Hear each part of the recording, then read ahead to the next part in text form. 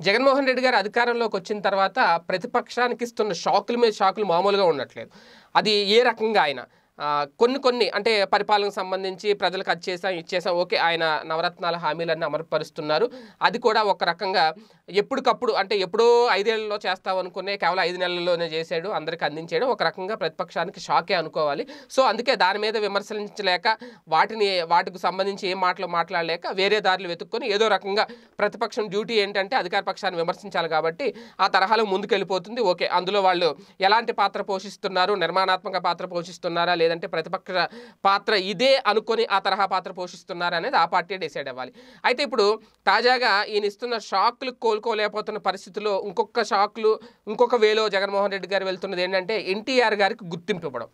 ఆయన తెలుగుదేశం పార్టీ వ్యవస్థాపకుడు, ఎన్టీఆర్ గారిని గుర్తించడం, ఆయన సతీమణికి ఒక కీలక పదవి అప్పగించడం తెలుగు అకాడమీ చైర్మన్గా, ఇవన్నీ చేసినప్పుడు ఆయన అసెంబ్లీలోనే చెప్పాడు, మీ అత్తకి పదవి ఇచ్చాను, నువ్వు చేయలేని పని నేను చేశాను అని. అంటే ఎన్టీఆర్ గారికి గౌరవం ఇవ్వడం అనేది ఒక సీనియర్ రాజకీయ నాయకుడిగా ఆయన విలువలను గౌరవించాలి.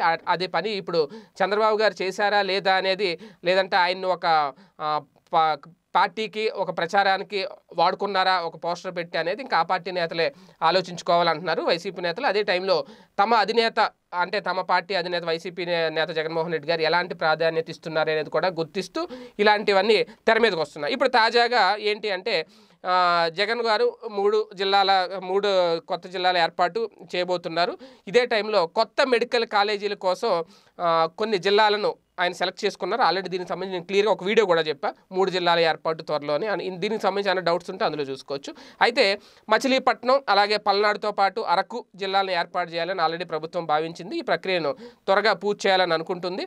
ఇదిలా ఉంటే ఈ 3 జిల్లాల్లో ఒకటి అయిన మచిలీపట్నానికి సంబంధించి జగన్ ఏ పేరు పెడతారు అనే దాని మీద ఇప్పుడు ఒక ఆసక్తి నెలకొంది. సాధారణంగా మచిలీపట్నం జిల్లాకు అదే పేరు కొనసాగించవచ్చు. అయితే ఆయన గతంలో తన అధికారంలోకి వస్తే గనక కృష్ణా జిల్లాకు ఎన్టీఆర్ పేరు పెడతానని చెప్పి పాదయాత్ర సందర్భంగా ప్రకటించడం చూసాం. ఆయన ప్రకటించారు కూడా.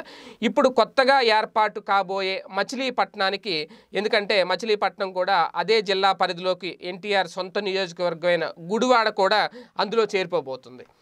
అంటే గుడివాడ కృష్ణా జిల్లాలో ఉంది కాబట్టి కృష్ణా జిల్లాకు అప్పుడు ఆ పేరు పెడతానన్నారు. ఇప్పుడు మరి గుడివాడ ఆయన సొంత జిల్లా కాబట్టి ఎన్టీఆర్ గారి సొంత, ఇప్పుడు మచిలీపట్నంకి వెళ్ళిపోతుంది ఒకవేళ జిల్లా కనుక ఏర్పాటైతే. సో ఇప్పుడు మచిలీపట్నం జిల్లాకు వైసీపీ ప్రభుత్వం ఎన్టీఆర్ పేరే పెడుతుంది అనేది ఇప్పుడు ఒక మొదలైన చర్చ వైసీపీ శ్రేణుల్లో కానివ్వండి. ఎందుకంటే ఎన్టీఆర్ అభిమానులు అందరూ చాలామంది సంతోషించారు కృష్ణా జిల్లాలో.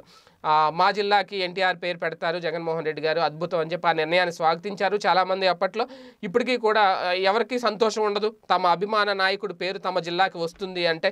కడప జిల్లాని వైఎస్ఆర్ జిల్లాగా మార్చినప్పుడు అక్కడ ఎంతమంది సంతోషపడ్డారో ఇప్పుడు కూడా అలాగే జరుగుతుందని అనుకున్నారు. ఎవరికి రాని ఆలోచన, ఇన్నాళ్ళు పరిపాలించి నేను 40 ఏళ్ళు సీనియారిటీ ఉంది, లేదంటే ఇన్నిసార్లు ముఖ్యమంత్రిగా అయ్యాను అని చెప్పుకునే వ్యక్తికే ఆ ఆలోచన రాలేదు, సొంత అల్లుడై ఉండి. సో జగన్మోహన్ రెడ్డి గారు ప్రత్యర్థి పార్టీ నాయకుడు అయ్యుండి ఆయనకి ఇంత మంచి ఆలోచన వచ్చిందని అప్పుడు అందరూ చెప్పుకున్నారు. చాలా విశ్లేషణ జరిగింది, చాలా చర్చలు జరిగినాయి.